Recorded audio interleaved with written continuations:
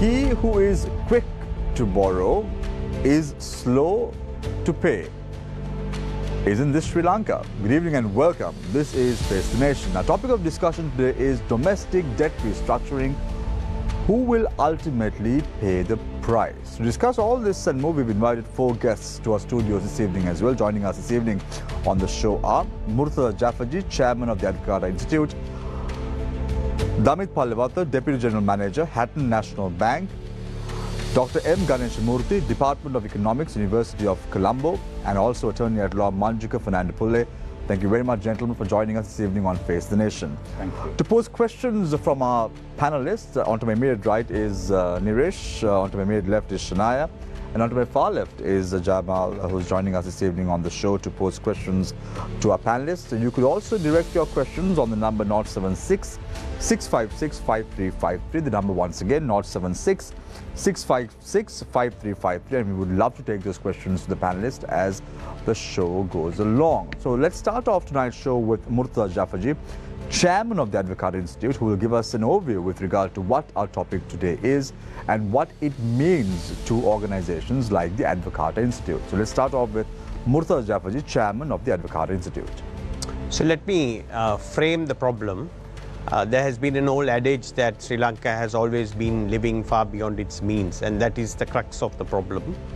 So we have celebrated 75 years of independence, and if you look at the government's budget, except for 4 years, a couple of years in 2017 and 18 and a couple of years in the 1950s, we have been posting what is called a primary balance deficit, which means it is the government revenue minus expenditure without interest.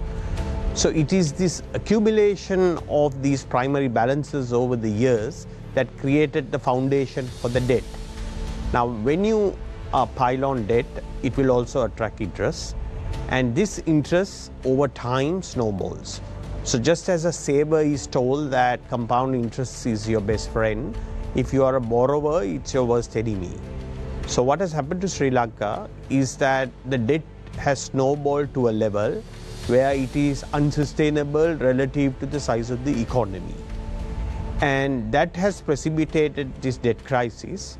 To give you some examples, the debt, which is the public sector debt, which includes the central government and the guaranteed state-owned enterprises and the central bank, has been estimated by the IMF to be 128% of GDP. For a middle-income market country like Sri Lanka, market access country like Sri Lanka, the safe level should be around 70%. So we are way past any kind of red line. And the interest cost is currently about 6.5% of GDP, which is one of the highest in the world. There's another metric called gross financing needs, which is the amount of debt that comes due every year. For last year, that amount of debt was about 30% of GDP.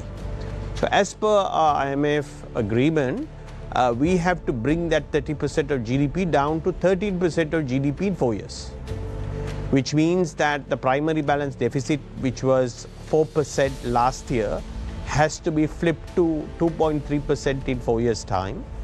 And the amount of debt that is coming due every year, which is estimated at 26% of GDP, has to be brought down to 15% of GDP. So these are the parameters under which this whole issue of debt and its restructuring is to be done. About 50% of this debt is externally owed because the currency depreciated by something like 60% from 200 to 320. And the balance is owed domestically. The domestic debt is mainly in the form of treasury bills, accounting for about 4.7 trillion, and bonds, which are more longer term securities, which total about 9 trillion. And there is some debt owed to the central bank, which is called provisional advances of about 400 to 500 billion. So this sums up the problem that there is an enormous amount of debt that your economy is carrying. And the best analogy I can give to your viewers is it's like some of us carrying a very large load on our head. Our ability to operate normally is significantly impacted the larger the load that we carry on our shoulders. And therefore, this load has to be reduced. And that is the premise of this debt restructuring. So the question is that who is going to participate in this adjustment is the question. There are two constituencies, as I spoke about the primary balance. One is that the tax revenues have to be significantly increased so that the primary balance can be brought to a surplus. The other is the debt holders to whom there are principal payments and periodic coupon payments and interest to be paid. They have to participate in some kind of restructuring where this can be more manageable about by stretching out the time period, reducing some of the interest rates, and in a very selective cases, the principal amount owed may also have to be adjusted. So that, Shamin, sums up the problem. When you say the principal amounts need to be adjusted, what does that mean? So for example, if you have an instrument that has a face value of 100 rupees, which means at maturity you are going to get 100, and the interim period that you are going to get an interest payment, which for a debt security is called a coupon. In very selective cases, the principal may have to be adjusted. It will be more so for the commercial debt rather than the domestic debt. The external commercial debt may have to have some kind of principal adjustment, but unlikely for local debt. So I was listening to one of your speeches lately, Murtaza, and you say that when it comes to domestic debt, it has to be proportionately divided amongst all.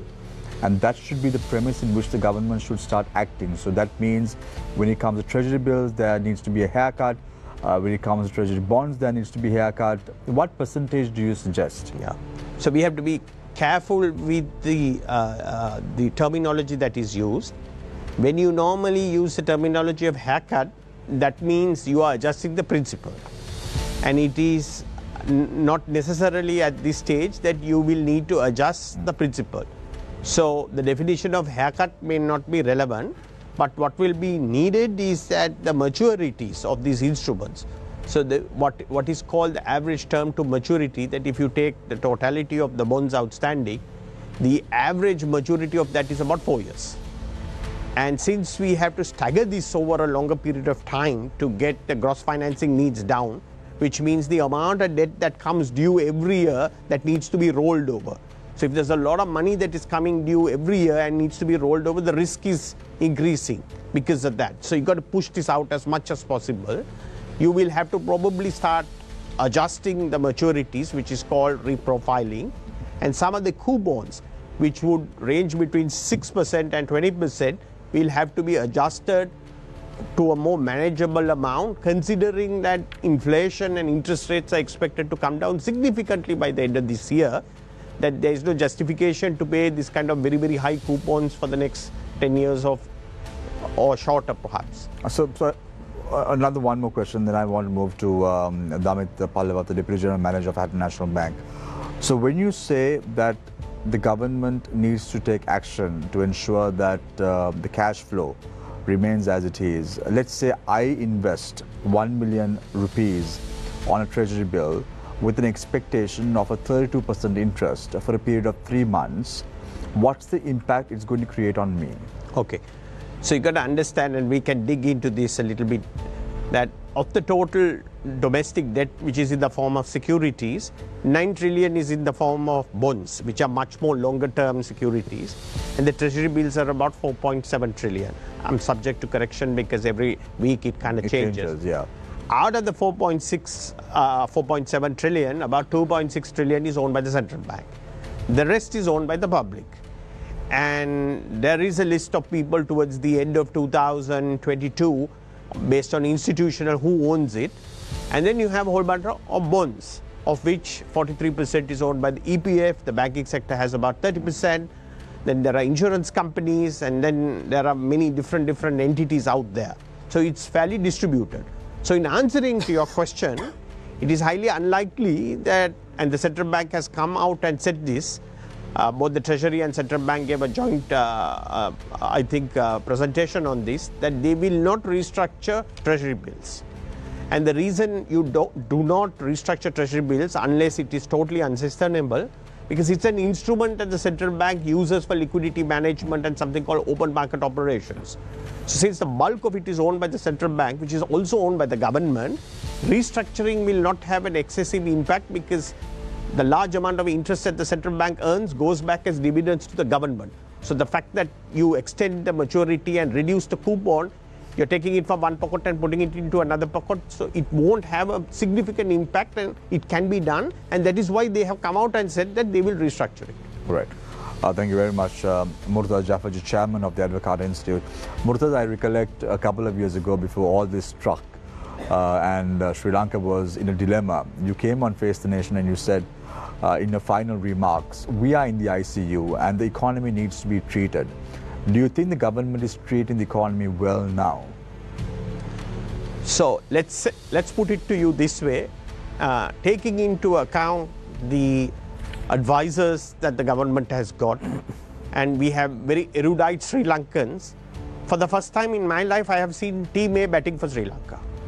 So I have a lot of confidence that we are getting the best possible advice that we can have access to. I mean, that doesn't mean that Advocate is not an advisor to the president. Not at all. No.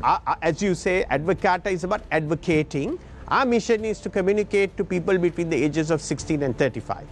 Coming back to the advice, we probably have some of the best doctors, if I use that analogy, advising, but it's still going to be painful. Okay. Thank you very much, Murtaza, for your thoughts in the first round. I now move my attention to Damit Palawat, the Deputy General Manager, Hatton National Bank. Thank you. Murtaza set the stage actually what the debt restructuring is going to be, what are the numbers that are in the market subject to possible debt restructuring. If you look at the banking sector, right? So whatever that we do with the restructuring, I think that has to be carefully looked at because we have invested public money in those instruments, treasury bills and treasury bonds. If you go back few years, starting probably 2019, since then, banking sector supporting the central bank and the government, kind of need to help the businesses, the Sri Lankan economy by providing moratoriums, providing restructuring, which are most of the time on unfavorable terms for the bank. So it already got some element of impairments which have never seen hitherto in their balance sheets. So that has depleted their capacity to absorb furthermore. So even though the debt restructuring is the topic of the, we want to take it up, so there is a bigger elephant in the room, that is the stage 3 loans and the impairments that are going to hit the balance sheets of the bank.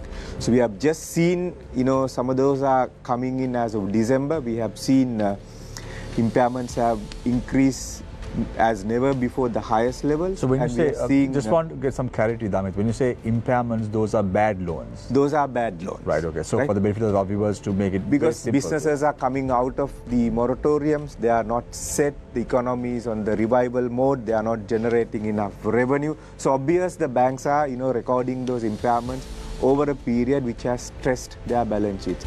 As of now, the banks are operating within the regulatory limits for capital adequacy and the liquidity coverage ratio and liquid asset ratios.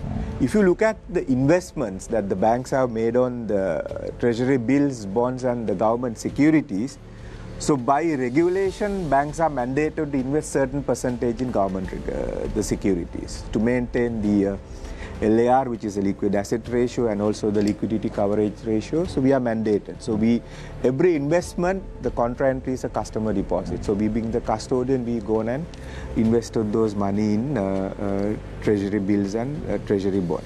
So having taken the impairment pressure on the balance sheet, and also for prudence sake, so having seen that the ISBs have potential, as Murtaza said, the adjustment on the principal.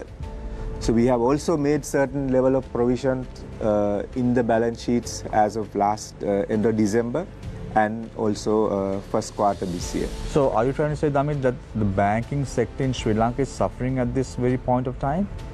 I would say yes, because the banking sector is supporting the economy for last 4 years. So for the businesses to come out of what they have faced, because we get the depositors' money, even though the loans are not paid, we can't go and tell the depositor we can't pay your interest on the deposit. So we have been managing that, and it is stressed to a level that anything that we do with the holdings of banks has to be done carefully and see what are the resulting impact going to be. So Damit, April generally is the month that bonuses are paid to employees. How much of bonuses did you pay for your employees this time when you came to the month of April? So that depends on the performance, right? Yeah, so let's say we averaged how many months did you pay? So that depends on your performance structure, right? So no, because most of the time the question is, the banking sector says that they are stressed and they seem to be paying bonuses of employees very handsomely. Now, I'm not just talking about HNB for that matter, but many other banks as well. They've declared dividends in certain cases as well if you look at the balance sheets. So you see the banking sector being stressed, but not stressed to a point where it is the red light, is it? I would have a different view, Shamir. Now, if you say banking sector is not stressed to the red light, so if you look at from a depositor's point of view, they would like to see the banks are kind of operating comfortably because they need the confidence that deposits are safe, which is indeed the case. But if you look at the dynamics of how the balance sheets are built up, what impact the capital of the banks have, and the reserves that have depleted, which needs to be replenished. So the efforts and the impact in terms of infusions will be very much higher.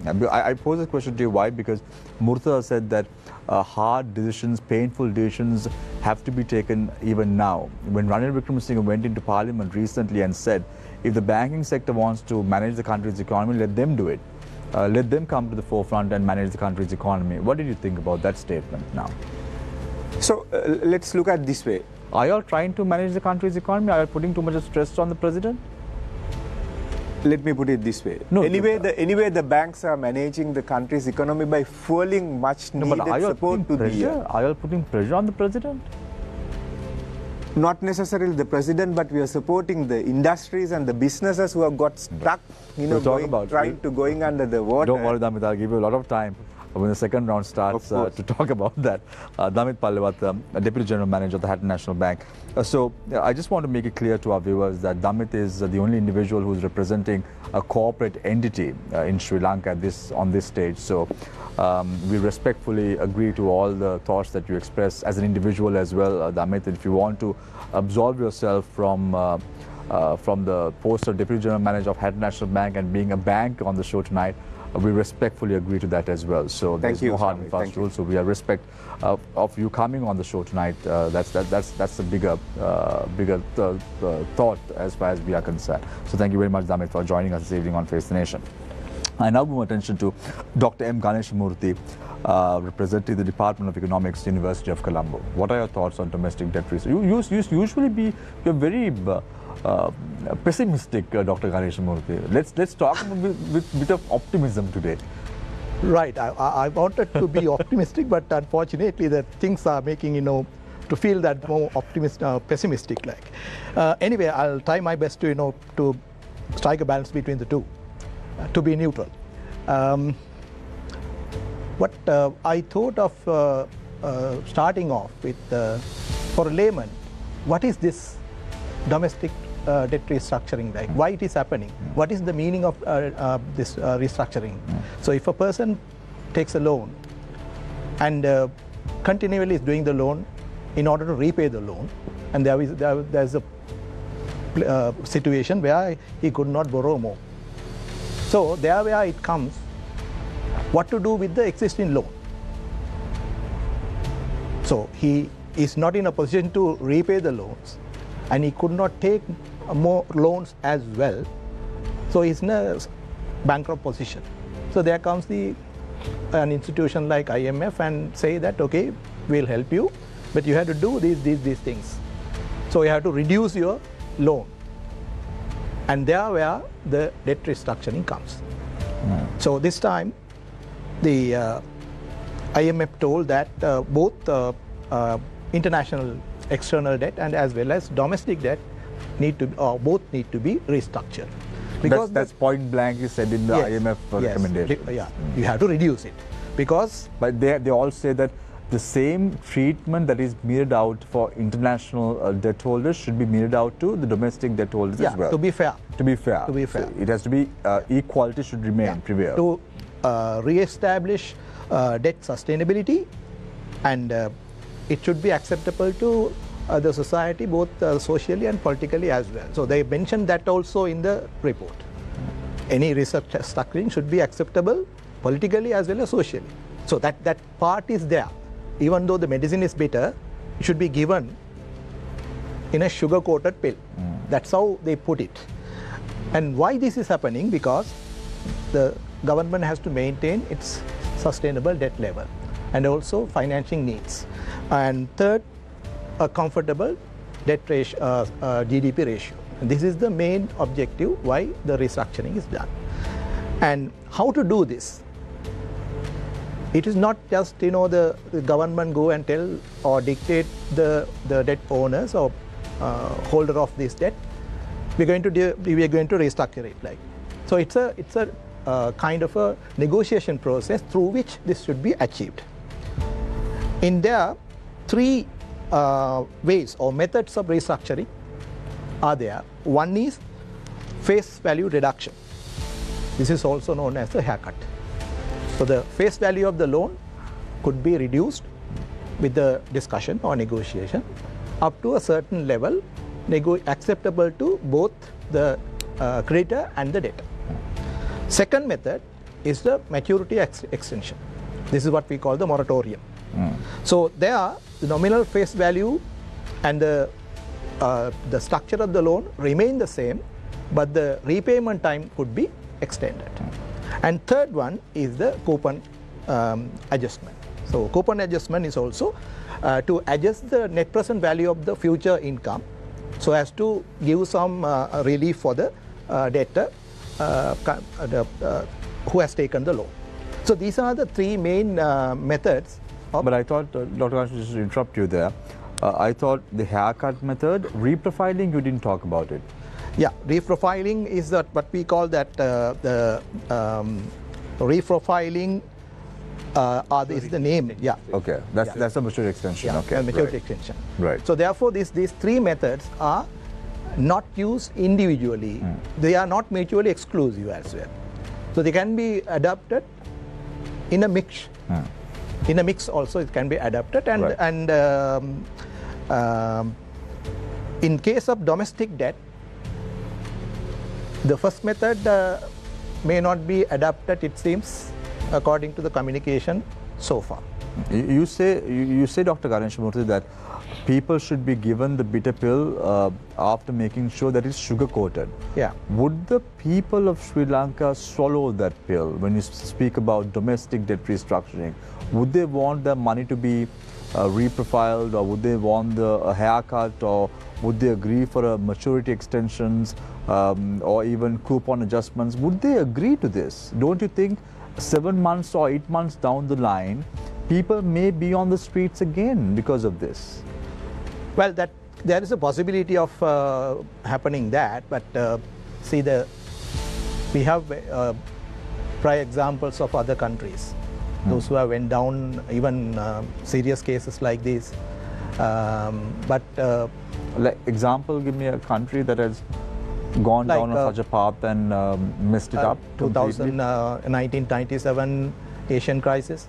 During that period, you can see that a lot of countries have gone down. Right. So we'll get back to you, Dr. Ganesh Murthy, with your thoughts on this subject momentarily as we go along. I want to now focus my attention on Attorney at Law Manjuka Fernandopoulos. What are your thoughts on today's topic? First of all, I would like to thank you for being on this show. It's a privilege to be from Weaver to be in the panel, and that's a great privilege. And thank you, first of all. Let me just try to set the framework of what the conversation, I think, just to get the conceptual clarity of what we are trying to talk about. See, debt restructuring is just not about reducing debt burdens. It is about reducing debt burden to achieve debt sustainability. Now, debt sustainability is not merely from state of insolvency, from solvency to insolvency. It is more about extraordinary debt reduction, both in terms of stock as well as flow, to create growth inducement in investments, and perhaps even more from a situation of uncertainty and instability to certainty and stability. So, Manjuka, in your opinion, we all know that the IMF had very clearly articulated that whatever decisions that are being meted out should be socially and politically accepted. What are your thoughts on this? Do you think the people are ready to accept the IMF program when it comes to domestic debt restructuring? IMF has no program on domestic. IMF, I think the conceptual understanding that the IMF only leads parameters. It has a DSA and debt sustainability, and it has distinct parameters. Now the question is whether we have, the IMF has said that we need to achieve debt to GDP at a particular point. That is, I think, to the 95%. We need to create what in the another metrics or debt burdens is the gross financial needs, and that they have given. It is in that framework that they have looked at, and that's what you call the debt sustainability analysis. For Sri Lanka, it is what you call the market access debt sustainability analysis. It does. So the IMF gives a framework for debt. Between the sort of the dance between the debt, various sections of debt. Sri Lanka has multilateral debtors, bilateral debtors, commercial debtors, commercial bond debtors, and commercial like the China CDB, which is a loans, and you get the domestic.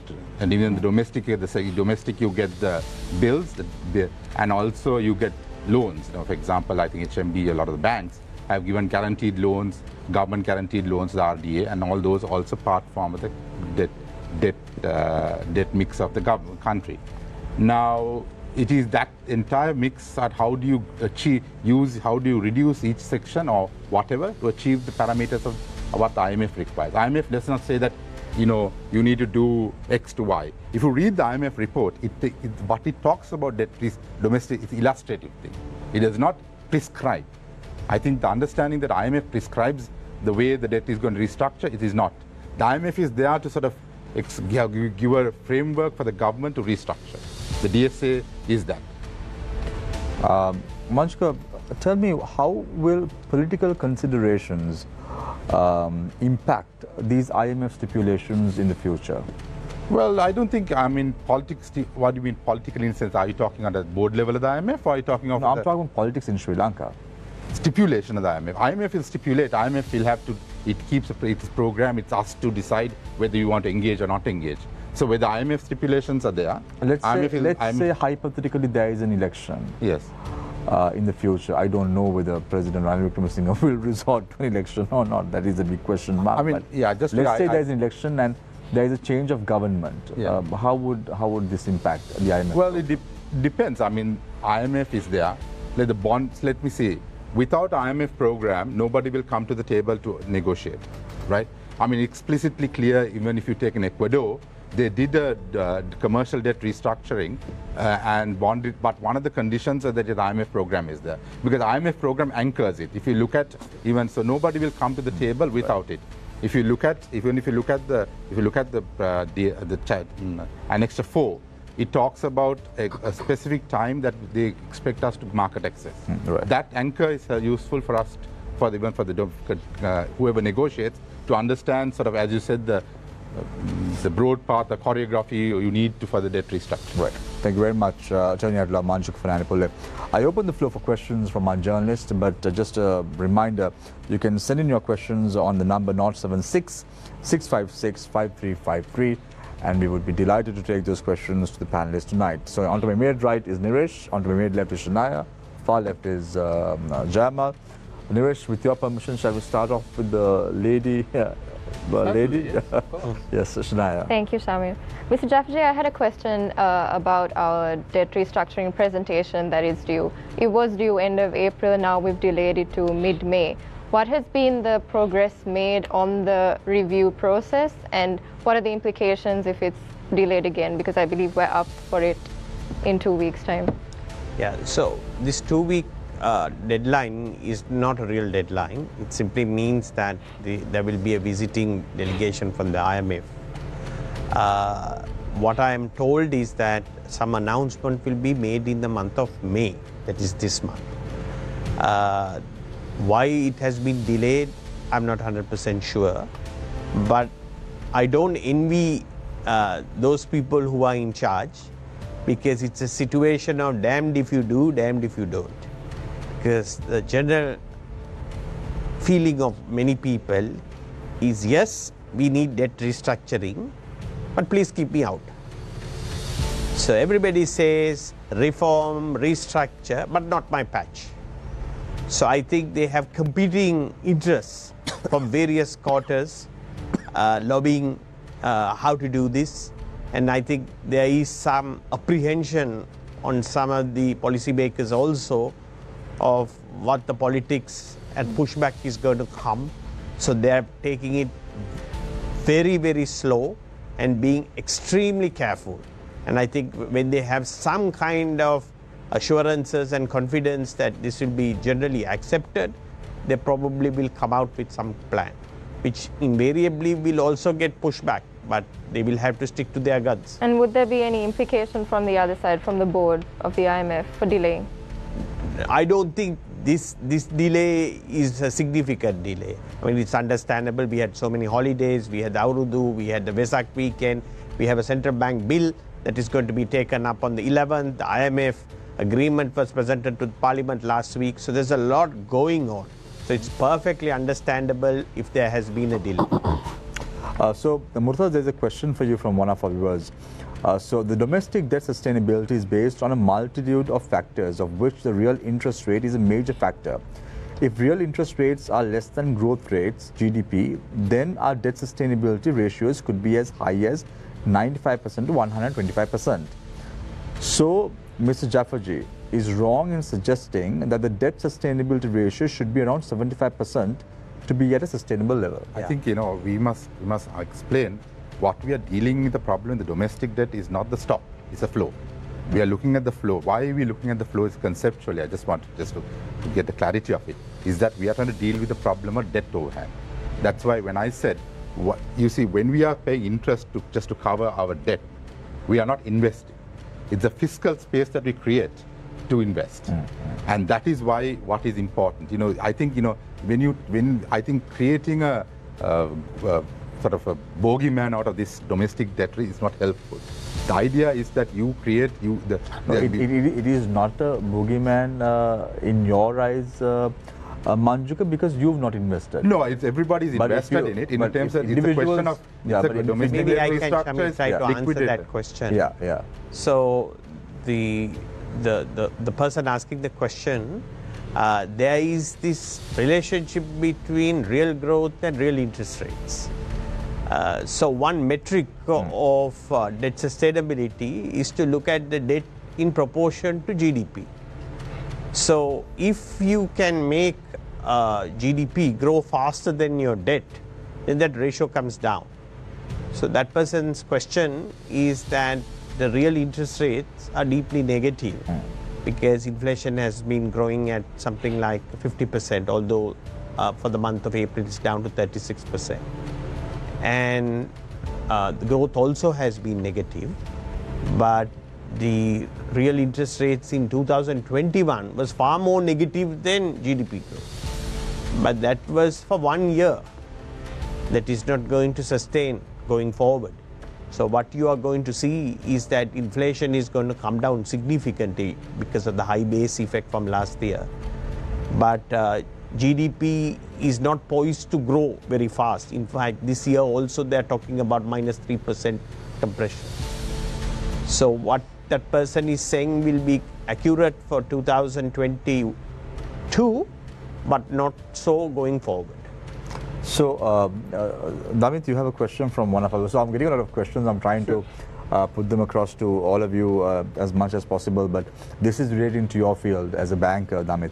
After the President's recent speech in Parliament on the restructuring of local debt, many bank customers who have deposits are panicked on the security of their money. Some have already started to withdraw their money. What is your opinion on this issue? Has that happened? Did you see an influx of individuals coming and withdrawing their money from banks? No, we have not seen deposits are being taken out purely because of debt restructuring can threaten the deposits that they have parked in. I don't think it has happened. I have not seen it is happening. Right. So I just want to ask you a question, Damit, with relating to Lebanon. You know, I spoke to a couple of months ago. You know, I was in the Middle East, and I was able to speak to several individuals who are from Lebanon who have settled in Kuwait, and they've said that overnight their money that they've deposited at banks vanished. The banks told them, your money is there, but we are not able to pay you. So as a result of that, your savings will be null and void at this point of time. Would something like that happen in Sri Lanka?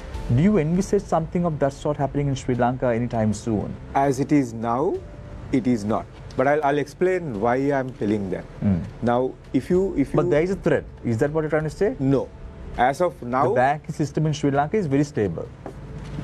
I would say it is stressed. So if we put further stress, it can come close to the red lines, right? But what I'm saying, if you look at the capital structures of banks... Just want to clarify this. Now, when you say stressed... Let me explain, Shafi, right? So if you look at the capital structure of banks, as of now, the banks operate within the regulatory limits, meaning there is a buffer that we have versus the minimum regulatory limit that we want to maintain. Meaning that it can absorb some of the real losses in case if that impairments or provisions, whatever, that will kick in.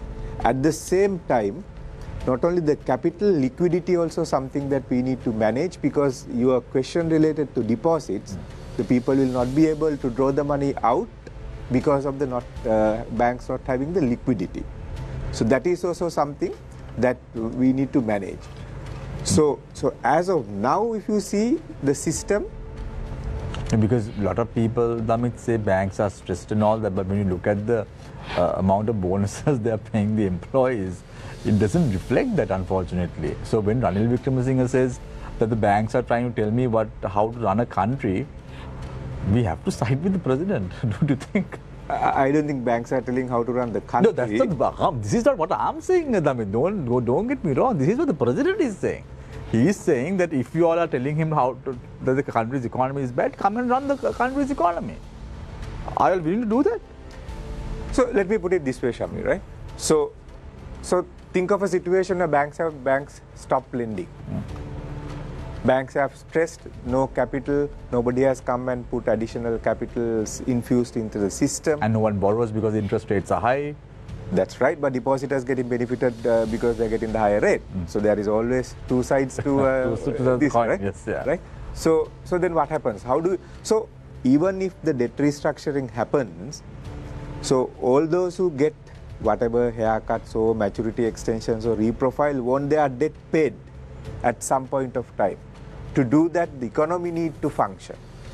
So one of the mechanisms that helps economy to function is the banking system, which facilitate the businesses to grow, sustain, and So I'm having a lot of questions coming in from Murtaza and Damit for the moment. Probably. If I can interject, because it's very important that I clarify that Lebanese analogy.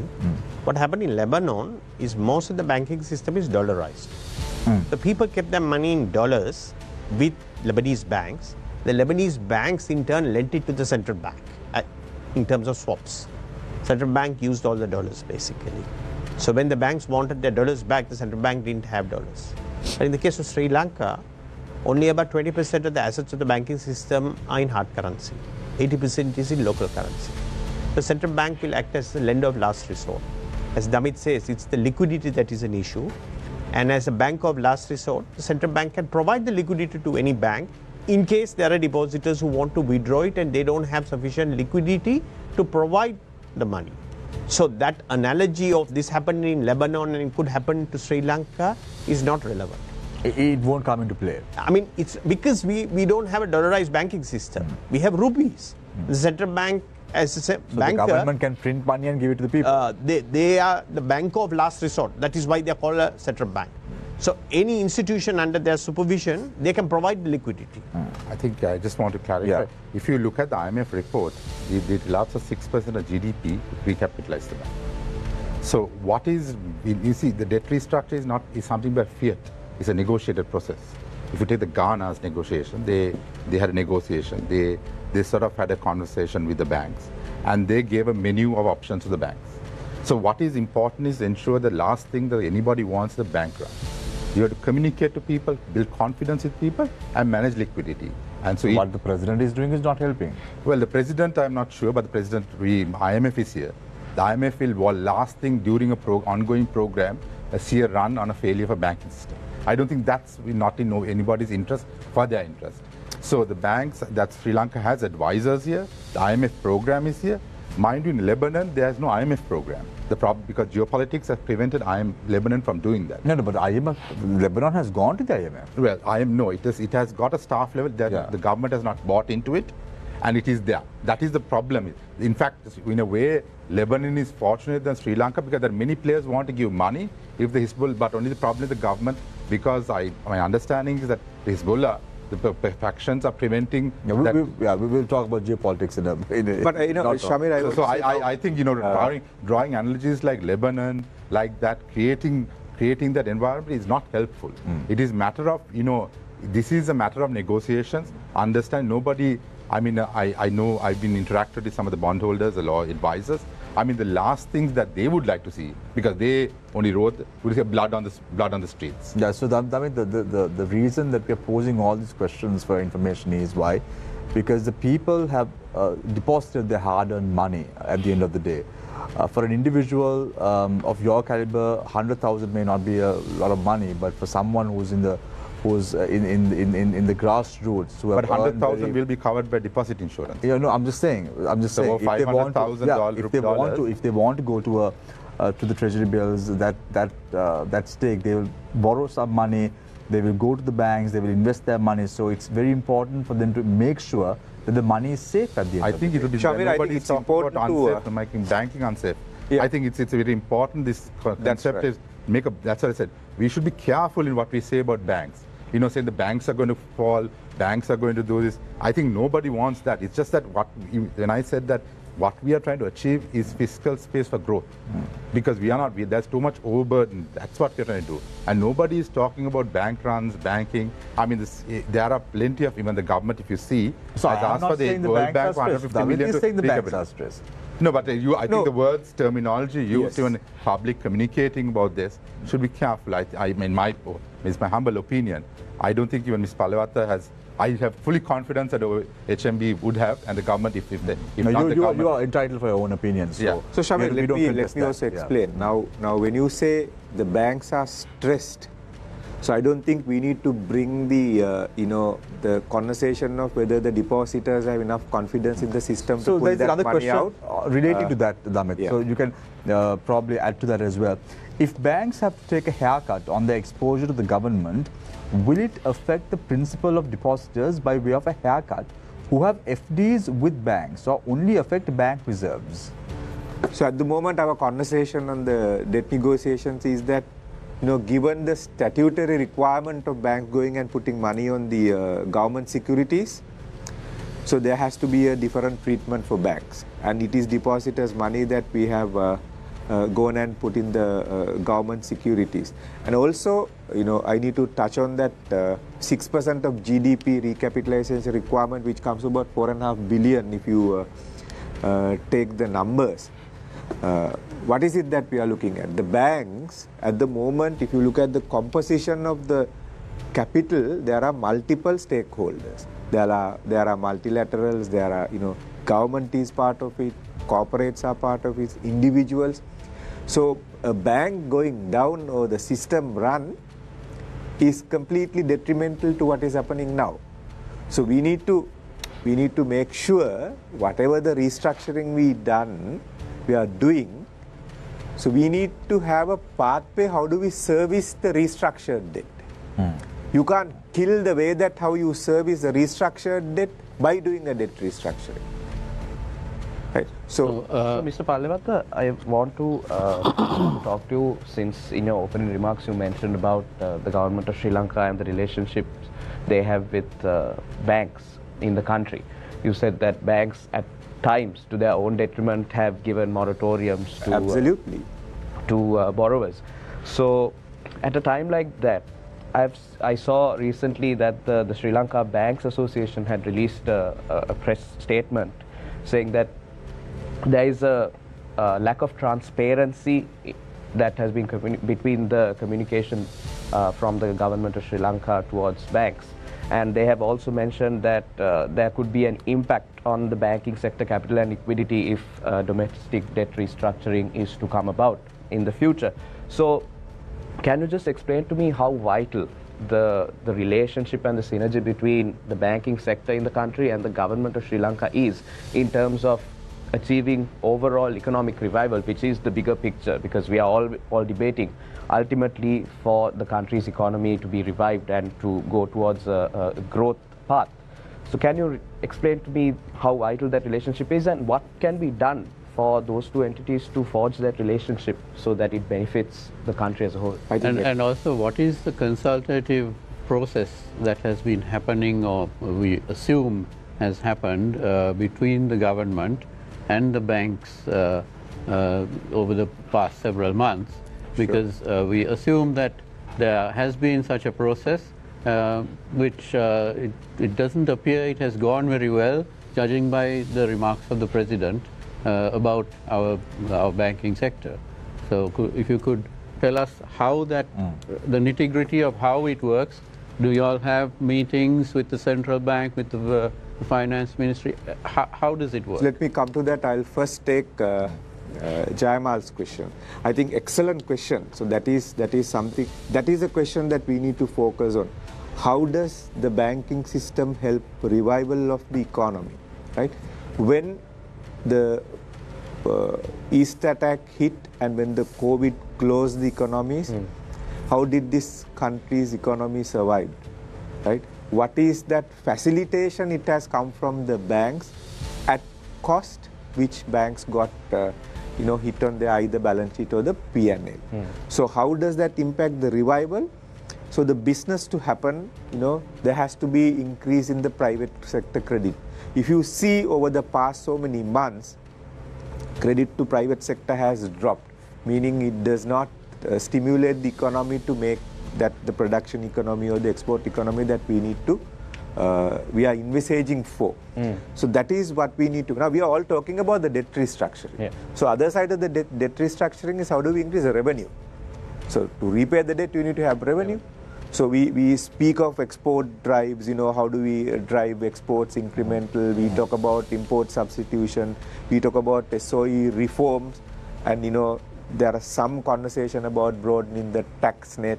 So all that will adjust this other side of this debt restructuring. That helps economic revival. So that happens through the process of economic revival. So as you said, the banks play a key role in facilitating that. So we have, if you remember, over the last 2-3 years, we would have given life to so many businesses, otherwise we would have gone under, right? So that creates jobs, that flows the money into the economy, create that production economy that we are looking at. So then it's vital. So we align ourselves to the economic revival. So if the government is pushing the agenda that we need to revive the economy to support the other side of the coin, which is a revenue generation, I think banks are a must stakeholder facilitating that. So banks are doing it and willing to do it and continue to do it. There is no question about it. Stakeholder consultations with this. So stakeholder consultation, I think the banks have made a consortium. So specifically with regard to this debt restructuring, to have supported by the Bankers Association, they have continuous dialogue with the central bank and the government. So the recent statement, I think if you have read it, it's very clear. There were some concerns expressed if you do the restructuring which can impact the capital levels of the bank, which result in an infusion of capital, there can be adverse impacts which can scroll down to the economy, which impact the revival.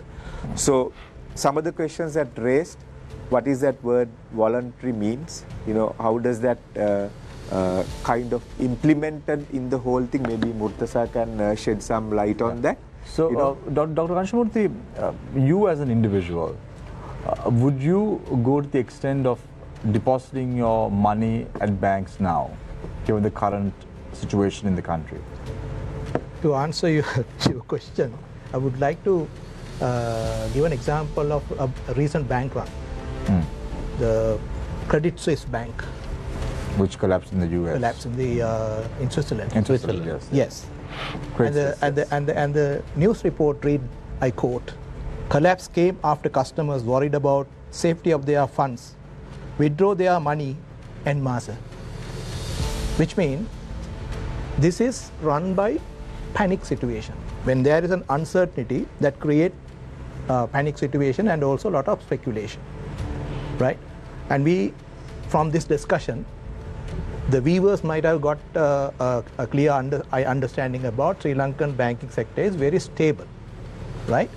But at the same time, depositors will look at whether my deposit is safer. EPF, ETF people, the workers might think whether I will get a lesser ETF or my ETF will be cut. These are the two questions for the common man's perception or look at. As a common man, I would see whether my deposit, if I deposit it, whether my deposit is safer with a given interest rate. Will I get at my maturity period? Or if I have a kind of a fixed deposit, whether that obligation is honored by the bank. Will I get a lesser because of this? So restructuring or debt restructuring or whatever it is nothing to do with the people. They don't worry about it. So if they feel that, okay, Sri Lankan banking sector is safer, our EPF, ETF are safer, you're fine, you can do the debt restructuring without any problem. But when there is an uncertainty created, when there is a panic situation arise, when there is a speculation rise, any bank or any institution can collapse.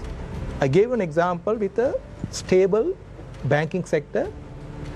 The example for banking sector, Swiss bank is the well-known example, right?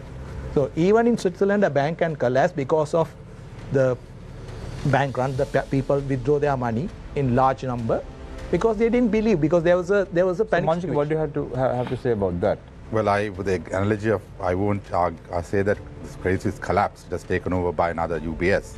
So there was no sort of people on the street hammering on MTN to take. In fact, if you take, we were all surprised, markets are surprised that Credit Suisse is financing Ecuador's debt to nature swap and 800 million. So there is money in, I mean, we should not talk, I mean, we talk of ideas and jargon is in extreme firms. I do not think that we should, so any regulator, if you look what happened there, regulator stepped in, gave another bank, and they ensured that everybody obligations are met. There was obviously, even today, if you take a bank, if somebody starts causing panic, a bank can collapse any day because bank is cannot always meet its obligations at once. So I do not think the idea of creating an idea of bank run is wrong. What is, I think, would happen is there will be discussion with the government and the creditors as to how you can create the fiscal space. Secondly, the government will look at, as Murtaza said, government will also provide liquidity support, and the IMF would step in to advise the government to do that. Third option, if you look at the IMF report, they will also create, where the extreme situations are there, they will create what you call a bank resolution process, a bank sort of, so that you can go and get, if there is a situation the bank is collapsed, you can have a moratorium, you can sort out the matters, give capitalization, and come out of the process. That is the process of debt restructuring. There is no sort of tomorrow you are not going to pay your debt. That is not what anybody is going to do. Why you have a debt restructure is it's a negotiated, methodical process. I mean, what is needed in a debt restructure is communication and transparency. So you do it, and ultimately there's a report. Everybody knows what is it, and that is what it needs to be done. I think communications, confidence building is important, and everybody works in synchrony. So, Mr. Jafarji, I want to come back to the topic of domestic debt optimization. That's what the central bank has called it. During the presentation to the creditors, it was mentioned that DDO will only be done based on a voluntary basis. So, against such a backdrop, let's take a look at the flip side of it. If there is a voluntary side to this DDO, is there a mandatory element, or who will it apply to? Will it apply to major T-bond or T-bill holders like superannuation funds, pension funds, state-owned banks? So what is the flip side of it? Because we only hear the voluntary element of it. What is the mandatory element? Is there a mandatory element? So I've also been wondering what this word voluntary means. And whenever I've got the opportunity, I have asked what does voluntary mean, because it doesn't make sense of anybody volunteering. But let me explain to you what mandatory means. So mandatory means that most of these securities have been issued under Sri Lanka law. So you can change the law in Parliament saying that all bonds and generally bills are not restructured, or it's not your first priority, that you swap one set of bonds for another set of bonds. Right? So that's what mandatory means, and you can just change the law and pass a new law and say that from this point onwards, like you can do demonetization, saying that this 1,000 rupee note is no longer valid. It will be replaced with another 1,000 rupee note. You can replace one set of bonds with another set of bonds. Of course, the new set of bonds will have different terms. So that is what mandatory means. Now, what you might have in between, and they also say in that document no coercion, but you may have different treatment for old bonds and new bonds. So they take a stick and carrot approach. So for example, those who hang on to the old bonds cannot get liquidity support from the central bank. So you can't repo for liquidity purposes. And these instruments are held by banks because as per the Banking Act, 20% of interest-bearing liabilities have to be held by liquid securities. And sovereign issuances are considered liquid securities. So if you are going to sit on a bond that does not have access to the same liquidity support, then it's not a very desirable instrument. They could also turn around and say that there is something called capital adequacy computations. And lending to the sovereign is zero risk rated. So they can turn around and say that the old bonds, we will not allow you to zero risk weight it, and we will make you risk weight it at 100% or 150%. So then you have to put more capital to hold those instruments. So from a capital efficiency perspective, it is not optimal. So there could be different tax treatments, that the old set of bonds have different rates of taxes. So there could be a number of sticks and carrots that could be used to kind of nudge people to lure them towards into agreeing going for the alternate thing. I see. So that's all part of the policy space, and we don't know what they have in mind. They also can treat different institutions differently, based on the ability to sustain the debt restructuring or reprofiling. My personal view is I don't agree with that. And we could discuss that if there is time, of who owns these bonds and who can adjust these things. Because ultimately a rupee is a rupee, and we must treat all rupees equally. I mean, if I can share something, in Jamaica, most countries that did the domestic debt restructure, they took bank by bank, right, and balance sheet by balance sheet. And once they came to a conclusion, I think the debt document, that there is already a process that is going on. But is that what's going on? Is that's something that I think they're going on at the moment. But my conversation with people who have done this before, it needs a bit more intensive. You need to look at very microscopically each bank. And then you come up with a menu of, say, if you have a certain 2 or 3 bonds on offer, so you have a menu that will fit the particular type, will have buy-ins, and that will help to manage the process. So you don't sort of give a all fit one answer to this. You try to get menu of, say, you can have some people maybe will take a little bit more, so you create a bond that is for that nature. You have so you create a conversation with the bondholders, with the central bank and the negotiations to come up with a menu. And then you probably look at it. I mean, Ghana did not at the first, so Ghana has gone through 2 rounds. So the first round, they kept out the, what you call the pension funds out, and they got the banks in and others in. So they got in. They are going for a second round now, and their speculation is that then with the pensions may come in. but you look at sort of that sort of menu. You don't. This is not a very say that tomorrow I'm going to say the banks have reduced half the portfolio extension for 10 years, everything, all the bonds. I think it's more of a much more conversation, dialogue approach they will take to this. But that option that Manjuka is talking is a bad example of how people did it. I don't think Sri Lanka should go down that route just because other people did it, because then you're picking winners and losers, and then it is very subjective. No, I mean, Nusa, I mean, you've misunderstood what nobody's keeping anybody out. What you do is you create everybody in. You get a buy-in from everybody, but the instrument menu is different. That's all you do. So nobody's leaving anybody out. You don't need to keep, because unlike the external side, comparability is an issue. When it's the domestic side, you don't need comparability. That's how it's looked at. Because what is more important is sustaining the banking system and liquidity, and not a collapse of the economy. So you would create menu of instruments to fit the bill. That's what I'm saying. Do you agree with that, Murtaza? No. So basically, the question is that you can say that it has the same impact, but some instruments will have longer maturity, some will have an adjustment to the coupon. The question is, it's all very, very subjective, because we can come to this whole banking issue, which I have a slightly different opinion. I think there is more fear than reality in this whole restructuring, because it's about your concern and what you've been focusing on, whether the depositors will be impacted.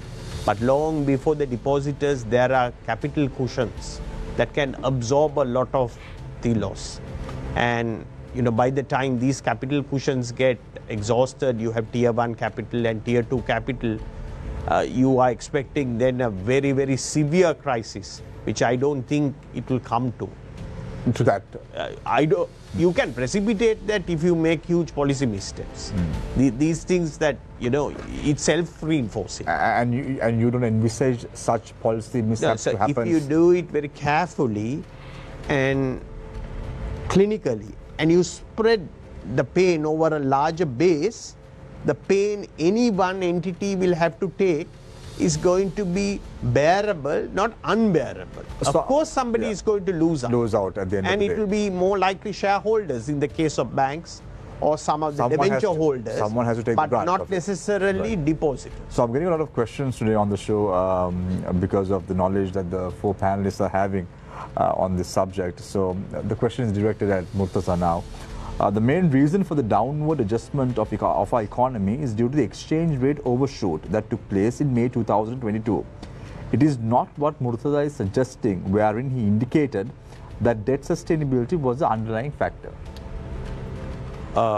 So the question they are asking is, the exchange rate created the crisis? What he's saying is, it was the exchange rate overshoot that took place in May 2022 which created the downward adjustment of the country's economy, and not the underlying factor when it comes to debt sustainability. So the exchange rate was a symptom, right? It was not a causal factor. So what happened is that in the year 2020 and 2021, you kept interest rates at artificially low level. You had record amount of credit growth. You kept through moral suasion, you kept the exchange rate at an artificially low 200 rupees. You continue to use all your reserves to pay some of the ISP holders. So you exhausted your reserves. And then you allowed the pressure to build. And you didn't revise the price of electricity. You didn't revise the price of diesel. You didn't revise the price of petrol. So I can show you, if I had my chart book, the amount of excess demand that was going on in the economy, especially in the year 2021. And as a banker, you can ask Amit about how much a demand there was for imports, etc. So there came a point when we started running out of dollars and there was scarcity, etc. So it was like the pressure was building and building, and came April, and when you let it go, they sequenced it wrong. That they let the currency go. They should have taken other steps before. To manage it better. They should have taken other active steps to slow the demand, like increasing interest rates, put in certain import controls, etc. And finally let exchange rate go. Then you wouldn't have got such an overshoot. So what did happen is that when you allowed all this pressure to build and let go, it just exploded. And that is where you had such a massive adjustment of something like over 70%, 80%. And then when the contraction came, the currency appreciated again to 320. So we don't know what the market level is going to be. What is going to be the market level in 2023? So we don't know, Shamir. I honestly don't know, because we don't have a liberalized market. You still have import controls. We haven't been allowed cars for the last 3 years, right? And a lot of the firms had excess amount of inventory going into this current crisis. So their imports have double come down. It's not only a contraction of demand. So for example, things like cement are down 50%. Discretionary items are down 25 to 30%. Construction is the worst affected. Right? So first they have to run down their inventories, which is probably done now, and you see the import demand slowly coming back. So we will probably know what the most stable rate is towards the end of the year. So, Damit, with regard to these depositors, we have a question for you. What is the position of the depositors who have invested in wealth co-subsidiaries of banks? They've mentioned a few banks, but because the representatives are not there on the show tonight, I'm not going to mention that. But they've also mentioned HNB Finance in comparison to banks. So let me put it this way. Now, to hit the impact to depositors, there are multiple layers. I think Murtaza very clearly articulated that. Yes. So the capital buffers that they have. Is the shareholder who's going to be affected first? First, it's going to be the capital buffer that gets absorbed, and then it will trickle down. But I don't see at the moment there is a risk on any depositor getting hit simply because they have invested in a. The institution has invested in a government security which is subject to debt restructuring. So there was a time, Damit, that when you go to some of these wealth co subsidiaries, they came up and told some depositors who were investing on fixed deposits that they were not reinvesting in treasury bills or treasury bonds, and that is why their interest rates were much lower than interest rates of other institutions. Is that an argument that can be bought by a depositor? So that is pure speculation, right? So like now, because of the announcement of district debt restructuring has not done, there are so many opinions and views expressed. Similarly, from time to time, with regard to bills and bonds, those speculations have come across. So some institution has decided, I'm not going to invest in treasury bills or bonds. So then if they don't have that option to invest in bills and bonds carrying that amount of yield, what are they going to do with the money? So they can't give that return to the depositor. No, but if you look at the banking sector, Damit, now I've invested my money at several international banks operating in Sri Lanka. The interest rates that are being yielded on those deposits are much lower than the interest rates that are offered by local banks. If you look at the international banks that are operating, their fixed deposit rates are going at approximately around 4% to 9%, whereas the local banks in Sri Lanka offers an interest rate of 24% and 26%. Why is that? There is a reason. So the local banks, so when you raise the deposits, if you can't deploy that in the loans, which is the case, past maybe year or so, because there is a very low demand for credit. So where do we deploy the funds? So we deploy in treasury bills and bonds, right? So mainly treasury bills because it's short term, we can manage. So if the government takes that haircut or reprofiling or maturity extensions that was spoken about on this show a couple of minutes ago, how would that impact the depositor? So I think before coming to the depositor, I'm reiterating, Shamir, because if you bring the depositor into the conversation of debt restructuring, I think it's a little far-sighted, and it is, probably out of the circle that we would, need to take this conversation. So people don't have to worry yet. The depositors don't have to worry about it. Right? Can we also look at the superannuation funds, EPF, ETF, and private pension funds? What could be the impact on them? We've been talking about the banks quite a bit. What about the EPF? So I would prefer to refrain within the banking Certainly. probably. Can I address that to Dr. Ganeshamurthy?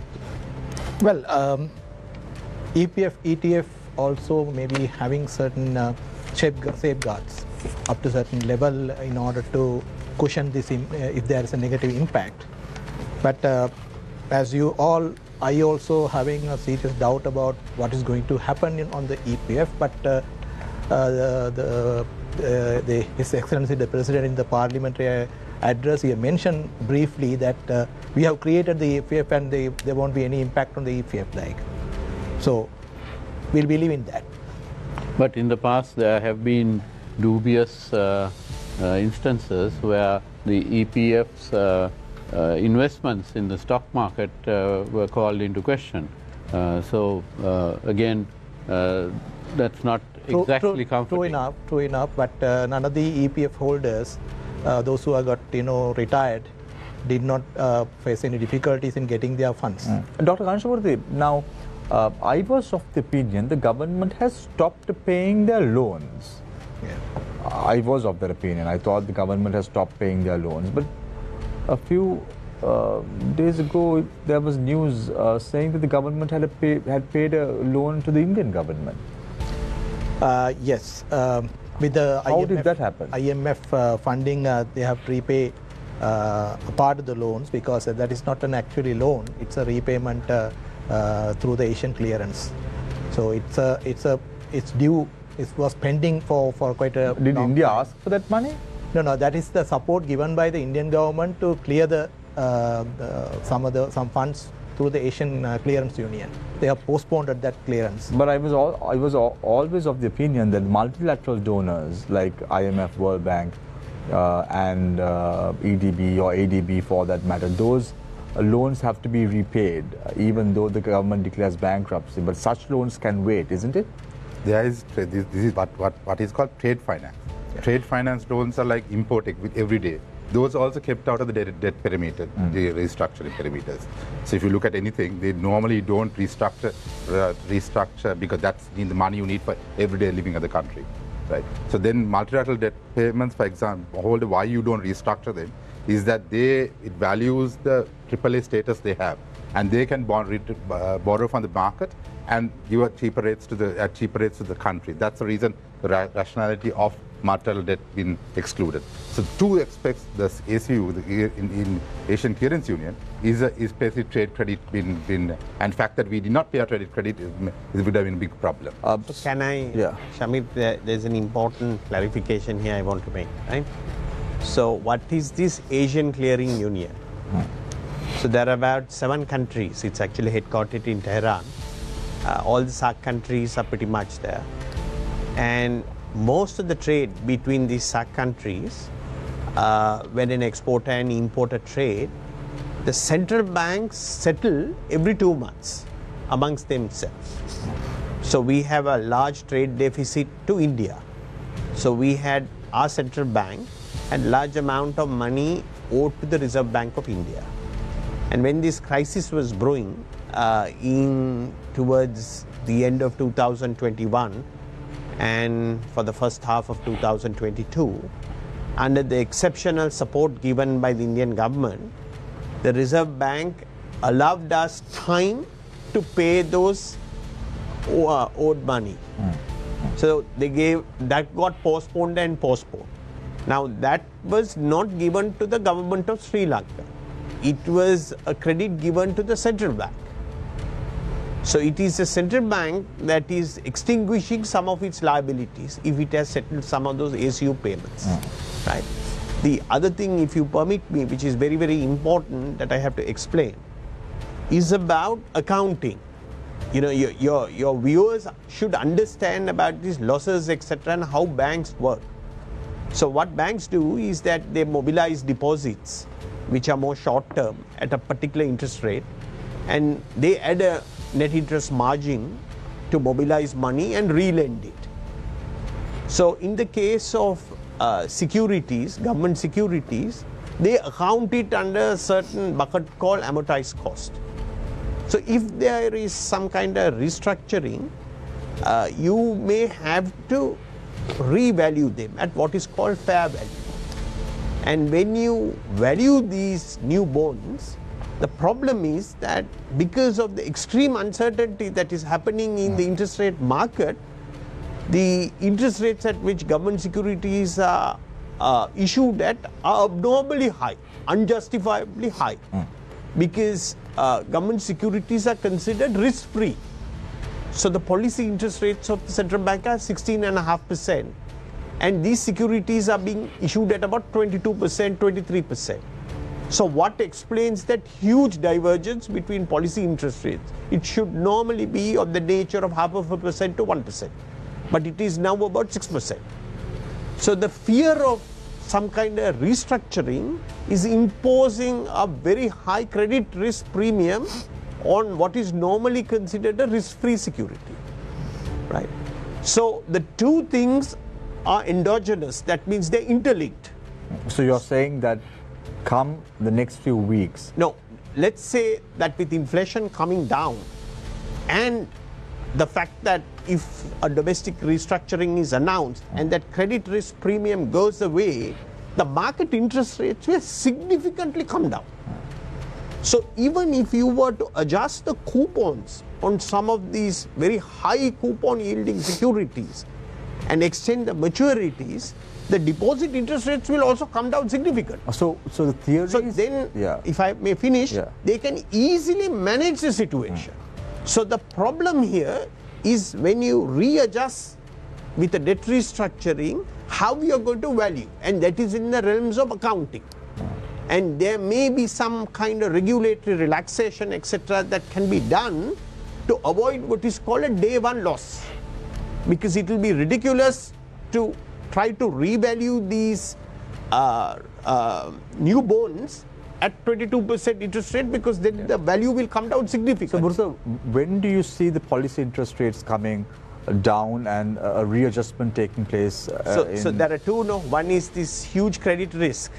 So that is mainly due to the fear of a domestic debt restructuring. And that's fair for the. Yeah, it is fair, It's because fair. That's how the the market person who is sentiments getting work. 22% is being told that you may not get 22% if there's a restructuring. Fair enough. I mean, that's the market signaling. As far as the policy interest rates are concerned, it's all tied to inflation. So we saw that April inflation, which was announced last Friday, the rate had come down from something like 50% to 36% for the Colombo Consumer Price Index. And since the crisis started last April 2022, you had month-on-month large increases till about July 2022. So when we go forward in 3 to 4 months, the high base effect coming from last year is going to reduce significantly the year-on-year inflation. And therefore, I would guess that towards the end of the year, you're going to have single-digit inflation, which will give significant amount of room for the central bank to cut interest rates. So you're saying that single-digit interest rates, Single-digit inflation. Inflation rates are possible in the next So few months? between March and April, based on the Colombo Consumer Price Index, month on month, the index came down by 1.5%. So the trend clearly, with energy prices globally coming down, Brent crude is at $75 today. All the indications are that those extreme situations that existed with a bit of luck, if the weather turns against us, Shamir, because it is expected that El Nino year will set in from the second half of this year, which is not very good for Sri Lanka, the trend is very clear with so much of demand contraction. And if you ask Damit, he's head of corporate banking, the demand for credit is very low. So when an economy is contracting, inflation will automatically come down because there is less money chasing more goods. So the government may even look at reducing the tax rates, pay tax rates in the future as well. No, well, you can keep hoping. I think that will be a very, very bad move, although there may be some case for adjustment of some of those bans. Okay. So, Mursa, you are also part of a stock brokering firm. And if I don't ask this question from you today, I'll probably be failing in my duties as a journalist. When you heard President Ranil Wickremesinghe saying that he would close down the stock market, didn't jitters run down your spine? So, time to time, he has made certain pronouncements. I don't think he means it literally. He doesn't mean. He just I says don't for think sake he of means saying. it. So we shouldn't take him that seriously. I mean, some element of humor is permitted. In Parliament. Well, there's a lot of things said that, has a different context. So I won't be reading too much into that statement that he made. He seemed more angry than Probably. hilarious. So I was wondering who he saw in the audience. Yeah, I didn't see a grin on his face when he said that. He was very angry. Very angry, yes. So as I said, that I won't read too much into that comment. So we are getting a lot of questions today, Damit, relating to people's deposits. And fortunately or unfortunately, I'm going to take these questions up because most of the people who are watching the show tonight want to know what's going to happen to their deposits. I know you were very clear alongside with Murtaza, depositors need not worry. So one of the questions was, Fitch Ratings have downgraded most of the Sri Lankan banks at the moment. What sort of impact would it create in the next few months, next few years, as far as the banking system in Sri Lanka is concerned? So, interesting question. Why Fitch has downgraded? So, if you read each of the reports, you would have seen one of the reasons why they have downgraded. They can't give a rating better than the country rating for institution within. When the country is rated default, they can't do an institution within that country better than that rating. So, impact is when you do transaction with a bank overseas. So, our ability to negotiate that transaction and enter into transaction is much less because their own, probably the risk departments or whoever, have restricted their limits or cut the limits down so they can't transact with the country or institution which has a rating close to default. Right. So that has been having a lot of challenges. There were things that we have done. That also you need to know actually. When at the height of this default, banks still supported transaction with overseas counterparts. So we got the support of the organizations like ADB, which guaranteed some of the transactions the local bank did and supported the counterparty on the other end so the transaction can flow through. It would have been costly, but still the transaction happened. So those challenges will continue until the rating is reinstated. Dr. Ganesh Murthy, do you agree with Murtaza when he says that inflation is going to come to single digits in the next few months? Because if you look at the consumer spending is a little bit low. Yeah, and we know that when consumer spending is a bit low, inflation coming down to single digits is going to be a far reality, isn't it? No, I looked at it in a different way, because I don't believe that the inflation figures from the local institutions. Always there are issues and problems. Even at the international level, inflation rate, which is calculated by Professor Hankey, it has come down. It has come down, but not drastic as the local inflation for the month of If I'm not mistaken, Professor Hankey suggested the Sri Lankan inflation rate is going to go up by around 157% at one point as well. Yeah, that's right. It has come down to less than 50% right now. So we can see there is a downward trend in the inflation rate. But I have serious doubt when it happened in the single digit toward the end of the month, end of the year. But anyway, the downward trend is visible. But Dr. Ganesh Murthy, to give it to the government, there seems to be somewhat of some development, isn't it? Now, petrol prices, diesel prices went down by 135 rupees and people are happy. So, shouldn't they be happy? Because you always seem very skeptic about the country's economy. Be a little bit optimistic. Well, people are very much comfortable now because the petrol is available and the petrol price is going down. Now 30 liters. Yeah, not bad. Yeah, not bad. Yeah. But the economy is already shrunk. Economy is on the downward. Why are you so skeptic? Don't you like President Ranil Singh's policies? No, I am not subscribing to any particular policy. If the policy is going through a right direction, I always praise it. But when you see this, there's a doubt or there's a skeptic, then there should be expressed that skepticism. You don't necessarily always support. But look at the country's economy now, Dr. Ganesh Murthy. Petrol prices have come down. As Murtaza says, inflation is going to come down to single digits. All good news. Now, this is what the people want. Now, my question is, just imagine when the government starts paying the loans back, then what's going to happen? Yeah, because we have a demand contraction, serious demand contraction, and also we have a contraction in the overall economy. So inflation naturally comes down, but this doesn't mean that the economy is doing good. When we need to see expansion of the economy. Murtha, do you want to add something to that? Yes, so what basically, inflation coming down means demand is lower than supply, right? So which means that the quality of life of most of the people have significantly gone down. 1/3 of the people, the World Food Organization has estimated has a protein deficiency. So even though inflation will come down, the whole price went up, that people's real incomes have significantly diminished. So it's just that things are not getting worse, but it's not improving. That's a different matter. They are going back to where they came from. So, do you want to add something to that?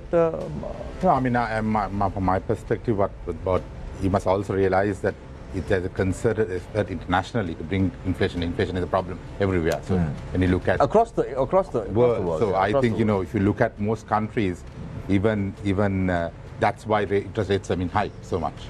So interest rates hike means you create contract demand. Even internationally, if you look at what is happening in even the oil markets, the government, everybody's worried about U.S. recession, and everybody's has. So it's something not really I won't attribute wholly to the government of Sri Lanka. And even if you talk about inflation rates coming up with single digit, it means that there a fair amount of inflation has already taken the real prices down. And as Murtaza said, we have real economy, real incomes have come down, and that has not been replaced. I mean, if you look at this contextualize this entire IMF program. If you look at what we are trying to achieve, we are trying to look at the GDP numbers in 2019 in 2027. That's what the IMF program is about. An IMF program is only about creating stability and is not really looking at growth. Growth is 3%. Their predicted growth for most of the program period is 3%. So yes, inflation, because to create stability, inflation will come down. But I don't know the recovery of real income in that period. It has to be a question. So, Damit, in a nutshell, what you're trying to say alongside with Murtaza is the fact that people need not worry at this point of time. Is it? That's right. The government has taken corrective actions to get the course right in terms of the country's economy. Is that so? We see some positive side, Shamil, because you could see what has happened so far. So you will see some right policies have been. You're not as skeptic as Dr. Ganeshamurthy. So it's like this, you need to believe what you are seeing, right? We have seen some positive movements, and that's why even on the subject that we are talking on the debt restructuring, right? So we don't want to disrupt that whole thing, the positive momentum. We need to do it with the least possible adverse impact. So we need to continue. The key is economic revival. So whatever it is, even though you restructure, you have to pay back. So where do we go into? So Murtaza, I always ask you political questions, fortunately, unfortunately. I'm going to ask you another political question. How do you think Ranil Wickremesinghe is managing the country's economy as the Minister of Finance? So the first thing is that I've had some interactions with him. You've not advised him? No. So this is over maybe 10 years. He's an individual who believes in markets. And my fundamental premise has been that Sri Lanka got into trouble not necessarily due to misappropriation, which is what the general public feel that a person or two people robbed the country. But it was more due to misallocation and mismanagement. Misallocation being the main causal factor.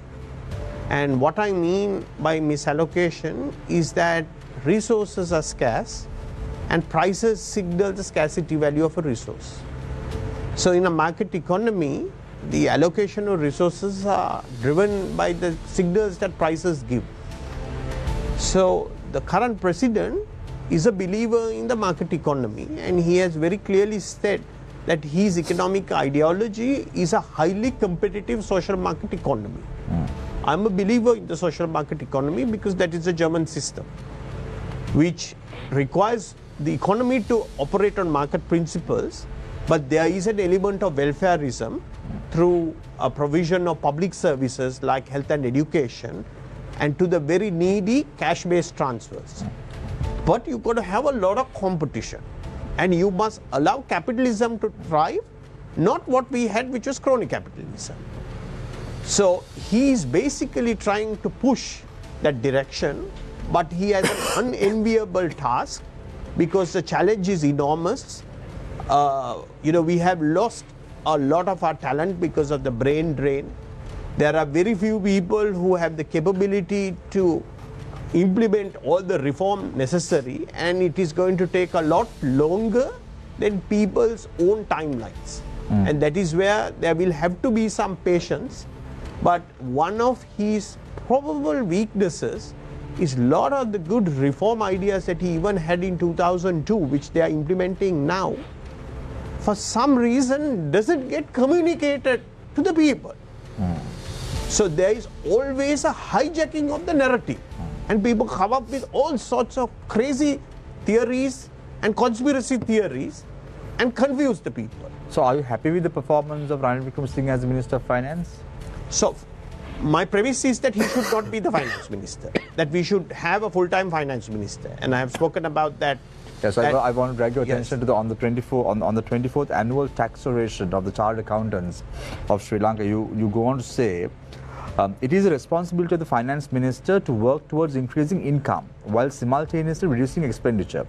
Since this would make him or her unpopular with both his party and the public, it cannot be carried out by the head of state. You're talking about the Minister of Finance. So you still are of the same opinion? Yeah, I said that and have said that many times, that if you look at it over the last 20 odd years, either the President or Prime Minister has been the Finance Minister. And in my opinion, the Finance Minister basically is a full-time job. And he cannot be the party leader or the head of state because it's a very unpopular job. You're trying to tax the people or you're trying to cut down expenditure. And therefore, he should not be the finance minister. But having said that, he kind of understands what needs to be done. So it's great to have an individual like that who gets it, who understands. But perhaps an individual needs to come who can focus on that job full time, because it's an extremely difficult and strenuous job. And maybe somebody younger should come in.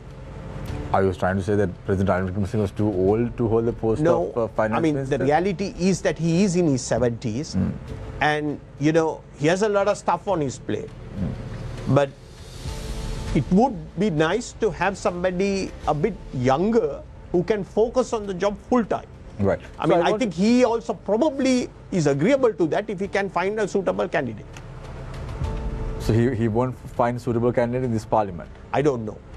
I'm just assuming. So he should go for an election? That I don't know. So I want to pick the brain of all four of you. With regard to the country's economy, we spoke about domestic debt restructuring in length. I want to take one step back and look at the country's economy as a whole.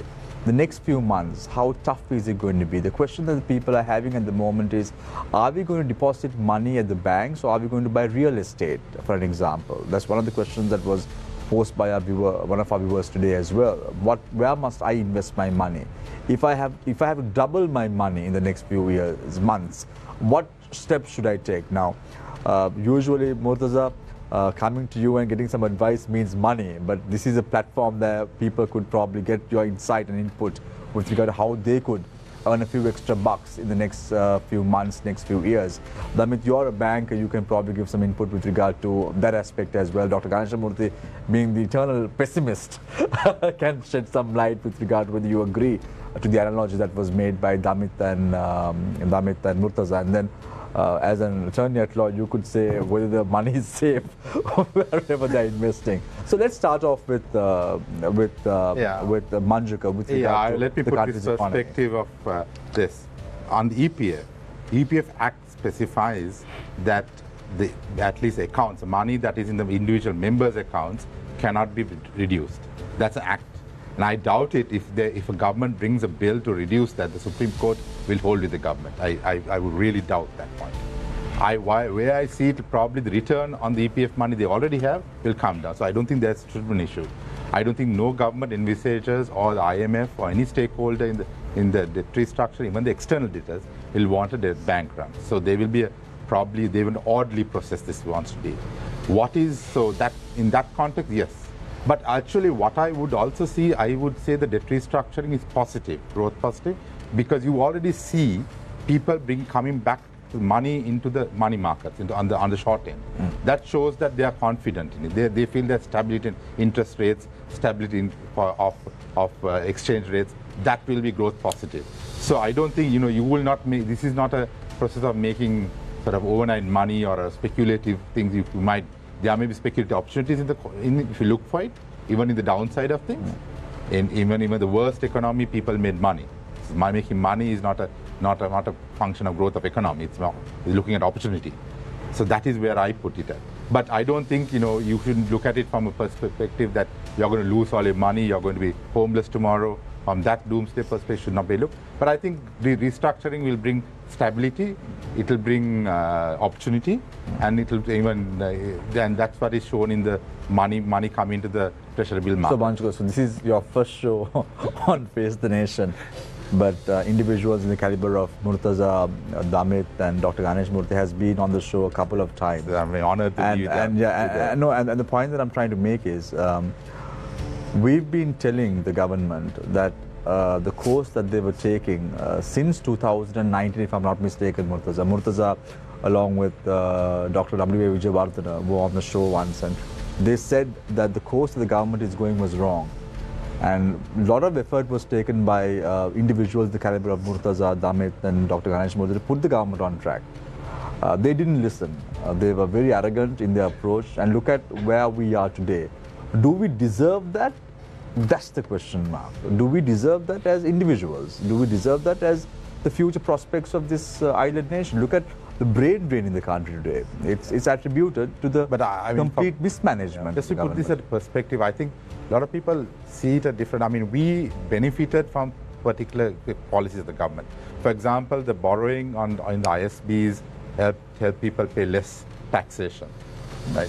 So these are, it's looking at from a perspective. Where we are here is not entirely. I think Manjuka, your memory is a little bit short-lived, because in 2019, when the people were paying taxes up to 24%, they never went and told the government to reduce it. They never went and told the government. True. The government took a policy decision. I recollect that week after, we had Murtaza on the show, and Murtaza said, this is the worst decision the government can take. That's correct. And look at what transpired after that. So I respect your views. No, my view is that that's important, because what I we invite you and we government want to hear what you say, and we respect your thoughts. But I just want to remind you, we Sri Lankans don't deserve this. We don't deserve this. We don't deserve to be in this position, go to a petrol station, pump 20 liters of petrol and be satisfied with it.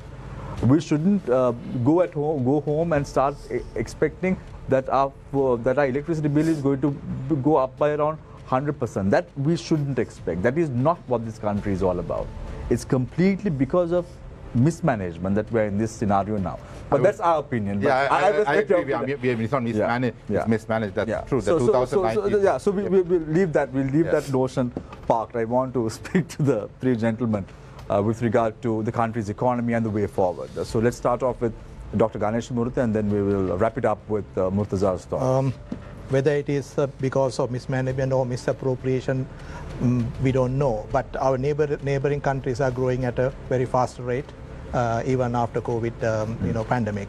So we don't deserve this kind of a situation, because this is a very beautiful country with all the resources, human resources, and we are basically sending our human resources for other countries to make use of the other countries' economy prosper.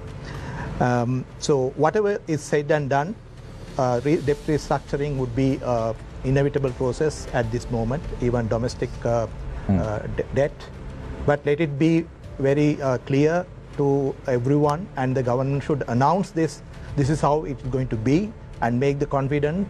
And whether the people trust in the government or not is a different story. But this particular aspect has to be transfer in a clear manner to the people, to make the people comfortable, and also avoid the panic behavior of the people. So what you're saying is basically whatever decision that's going to transpire in the next few months has to be clearly communicated to the public, what their policies are. But usually, Dr. Ganeshmurthy, we had Dr. Nandalal Veerasinghe on the show a couple of months back prior to the domestic debt restructuring or IMF programs and all that were concerned. That he said was they don't want to bring in the news early to the public relating to any issues of this sort. Because true, but that it sends out a panic message that already. should not be too late also. Appropriate time, the message should go to the public, make them comfortable, and make them trust whatever the government is going to take. Right. So I now move my attention to Damit Palewata, Deputy General Manager at National Bank. So, as you said, Shamir, we have burnt our fingers so many times. So, we don't want same thing happen in the debt restructuring as well. So, then one has to be careful what impacts it brings into various segments of the economy. I'm specifically talking from the point of view of the banks in supporting the revival, how and what should be done. Nevertheless, if you look at the economic revival, there are drivers that we need to push. So, what triggers those drivers, what facilitates is something that we need to be mindful. So I spoke of exports, I spoke of production economy, import substitution, then how do we broaden the tax net and the SOE reforms. All that will strengthen the revenue side of the government, which is critical if you are looking at economic revival. But you also at the same time needs to be mindful, if we agree on a debt restructuring, at some point we need to start paying the debts. So that means there has to be dollars moving out of the country. As of now, if you see in the banking system, there is excess dollar position in terms of liquidity. Every bank has excess dollars in liquidity. So what is the source of that liquidity is either you get remittances or you get export proceeds. But that excess is there because your imports are restricted and you are not making your loan repayments. So the moment that happens, what will happen? That's what I'm coming into. So the economic revival has to be far-sighted in that context. So no sooner you liberalize some of those imports, which has to be gradually as per the understanding that we have on the World Trade Organization. So dollars will start flowing out, and we might need to pay loan installments from the day that we start the repayments on that. So then, now onwards, we need to understand that. So we can't come to, once again, situation we are tight, we can't facilitate. So the economic revival, what you are talking, has multiple aspects. It's multifaceted, actually. We shouldn't go back to square one. Yes. So we need to understand what those challenges, and we need to start tackling them now. So I'm not, harping on the fact that to do all those things, the banking system has to be stable. That is given, obvious, right? So to foresee that kind of situations whilst reviving the economy, right, is the challenge that we face today. I think the direction that what we have seen so far in terms of this economy has taken, there were some positive signs, obviously we can see, and hope those continues with the right policy decisions. With consistent policy. Consistent policy decisions, and we need to facilitate investments, obviously. We have seen the tourism is picking up, so those are all... Remittances are coming in. But once again, a lot of work to be done. $1 billion remittances, banking system gets only 50% of it. So where is the balance 50%? What can we do to bring that back in? Export revenue, it is not only a factor of Sri Lankan economy, the world economy has multiple effects on that. The markets where we export are not doing well. So those also has to be accounted for. So that's why I'm saying it is not somebody saying, you need to grow this, that, and, revive. So there has to be a very concerted effort, understanding what repercussions can happen if you don't do it properly, and who should facilitate that revival. Thank you very much, Damit Palewata. I now move attention to Murtaza Jaffrji. Thank you, Shamir. I've come to your program after a while, and I believe that the last couple of times I was on your program, I forewarned of an impending economic crisis, which did happen. It happened far worse than my wildest imagination. So we had something like 70% inflation, currency depreciated significantly, there has been broad-based wealth destruction of our people, and the biggest damage to our economy is that the best and brightest in our country are heading to the door. When we had a record amount of 1 million passports issued last year, even companies that I manage, so many of my young people are leaving the country, trying to migrate, which is a huge loss, and this will take many, many years to recover. But now that a mother of all crises has happened, this is once in a lifetime opportunity to fix things, because what happens in the think tank world, which we call the overturn window, has opened wide. So a lot of ideas that were formerly unimplementable is now possible. So a lot of things that was politically, or for the sake of saying politically not possible, are now possible. And we are seeing on a regular basis that new legislation, etc., is being implemented. One of the most important pieces of legislation that will happen in my life is going to be debated in Parliament next Thursday on the 11th of May, which is the second reading of the Central Bank Bill. Now, this is a very important piece of legislation which is very relevant to the original question you asked about where to invest money, which I will try to touch on. This will quite literally prohibit monetary financing, Clause 86. Although the Supreme Court has given some kind of caveat that under extreme situation that they should be able to assist the government for liquidity support, the money printing that has been the bane of our economy will not be possible under law. So the law will allow them to money print for 6 months, but the IMF agreement, unless the bilateral funding as per the program does not come through, they cannot money print. So you can presume that no more money printing from this point onwards.